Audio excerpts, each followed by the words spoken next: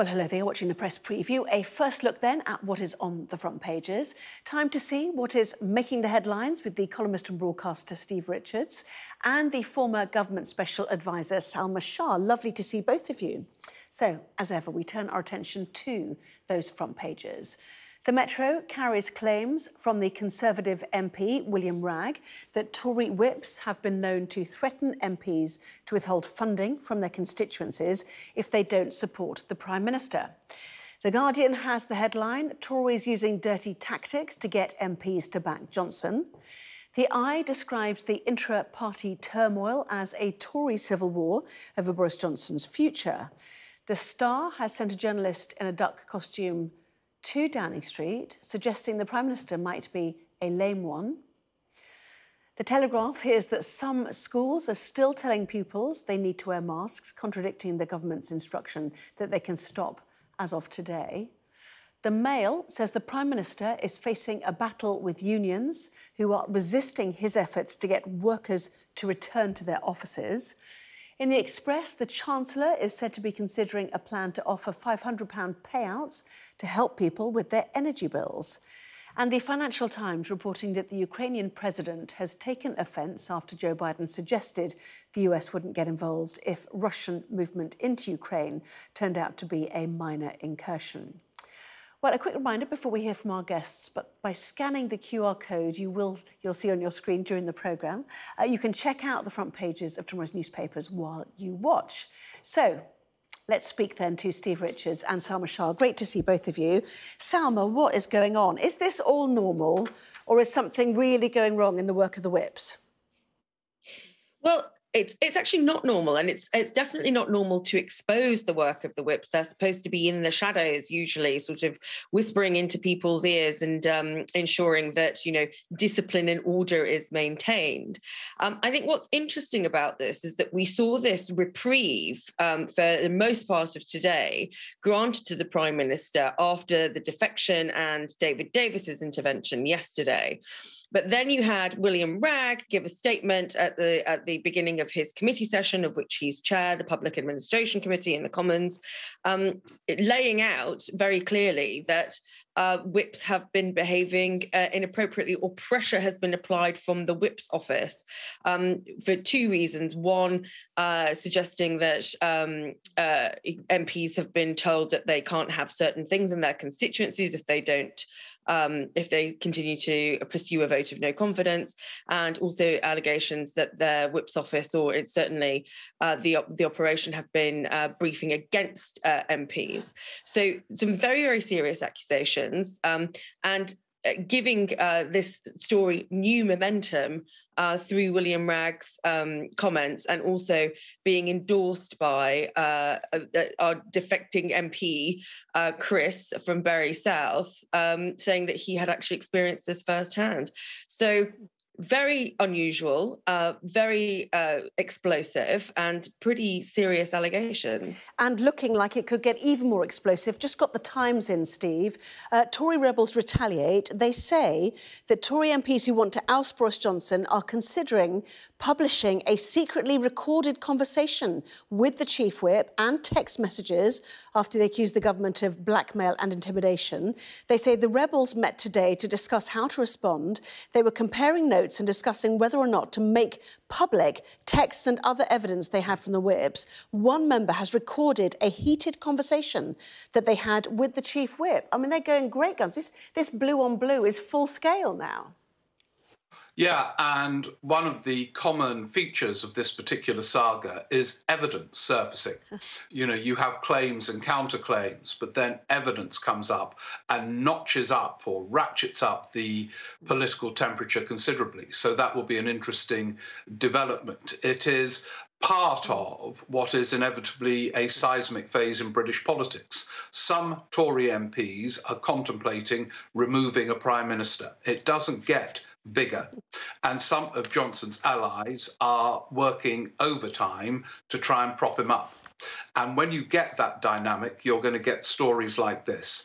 And because there is this now gap between all the stuff that's erupted in recent days and awaiting this much cited report on the parties, there's going to be more of this. And it is inevitable when the stakes are so high, as I say, the removal of a prime minister. Now, Johnson, lucky on one level, is relevant to tonight and what we're here for. He's got some of his newspapers holding back a bit. If this were a Labour Prime Minister, I can tell you the Mail, the Telegraph and others would be going crazy on the front pages. They're not tonight. But it is still a huge moment in British politics and no one's quite sure which way it's going to go. And in terms of the language being used on the front pages, if we look at the Metro, which, uses the word blackmail, and on the front page of The Guardian, dirty tactics, it sounds worse than the parties. Whether or not it resonates as much with members of the public, Salma, is another matter. But Steve used the words, this is seismic. People are watching how to have an 80-seat majority and implode, aren't they? Yes, I think that's true, but I think that there are always huge pitfalls, no matter how strong the majority might be for a prime minister. The question here is about the fact that a lot of this feels self-inflicted by the prime minister. The only thing that I would say about the sort of headlines of blackmail and dirty tactics, this is clearly something that has been said by those people accusing Number 10 in the Whip's office of behaving in this way. And I do have some sympathy for the line that's coming out that's saying that we actually need to see some evidence of this, because you cannot stop people from building schools and hospitals in certain areas just because they've decided to go against a certain vote. Whether that's been threatened or not is certainly the question. But I've never seen a process that would make that possible, because actually it goes through the department, it goes through rigorous checks, and then once you've sort of done planning and talk to local authorities and lots of other stakeholders about these things, that is the process by which new schools and hospitals are put into local constituencies. So it's more than just this kind of centralised control. So it would be interesting to see if there is a distinction between people suggesting this and the reality of that actually happening, because that seems incongruous to me. Do you see this as a concerted plot? And in fact, in a sense, is everybody being played here? It's a defector to Labour via a committee chair, one of the first to put their letter in wanting Boris Johnson to go, backed by another person who's put their letter in, Andrew Bridgen, and we're all jumping on it. I mean, do you have some sympathy with the PM and the Downing Street team over this one, Steve? No, but I don't think it's we're seeing here a sophisticated, coordinated plot. No doubt people are talking all the time and how to mount pressure, those who want to get rid of him, how to mount pressure, and those who want to keep him, how to keep him. But it elevates them all too much to hail coordinated plots. I think there's a degree of chaos which is part of the ingredient to this on both sides. Remember, the new intake of the 2019 election are relatively new to politics. And this is politics, as I said at the beginning, it doesn't get bigger, an attempt to remove a prime minister. And they are changing their minds sometimes. Yes, we're going to do it. No, we're not going to do it. So I think it's, as I say, elevating it all too much to imply levels of coordinated sophistication. But they are talking, and they are trying to work out what move to make next. But I kind of think this is a symptom of the wider malaise at the top, not bigger than, the kind of blackmail allegations and so on. The crisis revolves around leadership and whether they should make a move against someone who, remember, is being accused of not only breaking his own rules, but lying about it. Now, he denies that. He's got people trying to keep him in place. But those Tory MPs who've decided those two leaps are leaps too far, we don't know the final number, but clearly there are a significant number who've reached that conclusion. The Eye, if we look at that, Tory civil war, they call it. A cabinet minister has said Johnson faces death by 1,000 cuts, as it's always unlikely you shoot and take him out in one round. The Mirror is just in as well, also going on with the blackmail story, the lowest of the low, Christian Wakeford's allegations there. And then finally, the Daily Star, Salma, is Johnson a lame duck? I mean, this is a bit of fun from them. But actually, it goes back to the question that Beth asked him earlier this week. You might survive, but can you recover? And ultimately, that might end up being the most important question. Look, I think that is the most important question, because as I've been reminding people, and Steve will know this too, but having been in the centre of government when Theresa May faced her leadership challenge, one can see the sort of context in which actually it just saps your authority away from you. And that is certainly a danger for Boris Johnson, that he, like Theresa May, if there is a no confidence vote, actually survives it, but loses all kinds of authority and has a cabinet that sort of behaves very badly around him, or a parliamentary party that stops listening and sort of rebels on other issues that aren't directly linked to the number 10 parties, or anything specifically to do with this episode. So there will be some attention on that. There's obviously the issue of what happens at the local elections and whether there's going to be losses that are linked back to this as well. So there's a lot to consider, and MPs are also going to ask themselves, which is why we've seen in some reporting, about new chiefs of staff and clearing out advisors. MPs are going to ask themselves whether the Prime Minister can get back on the front foot in a credible way and show some grip over the government. OK.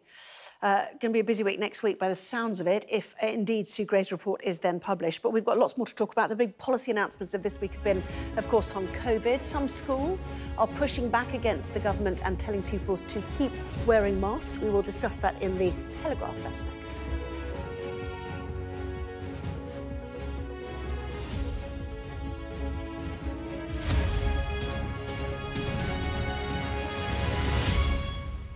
You're watching the press preview. With me now, Steve Richards and Salma Shah. Welcome back to both of you. So fairly swiftly, some of the COVID restrictions have been lifted. Schools already in England not mandated to wear masks. And the Daily Telegraph said that some schools are defying the Prime Minister over this, Steve. Fair enough. I mean, once again, it's the phrase is personal responsibility, or in terms of workplaces, the head teacher's responsibility or whatever. Absolutely fair enough. It's his decision, Boris Johnson's.